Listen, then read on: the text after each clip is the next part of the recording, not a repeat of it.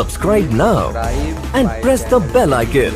Never miss an update. Latest video on my channel. I'm delighted to tell you, Solomon, that you have won the BBC World News Komla Dumor Award. They told me, okay, congratulations. Oh my God, when that came, I'm like, what? Wow, oh my God. I said, God, this is a dream come true.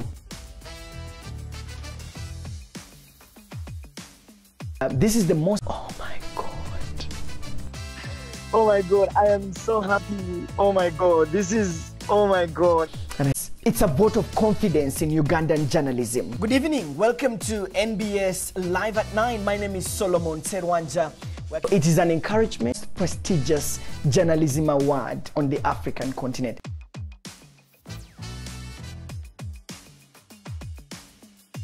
It's true. I saw him in me. I'm a flamboyant person. I love on-air flair. I love the excitement. I don't believe that news should be static. The African continent to apply for this award because you could be the next winner of the Komla Dumor Award.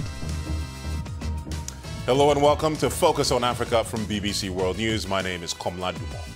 Komla Dumor was someone I looked at as a continent which is submerged in war and conflict.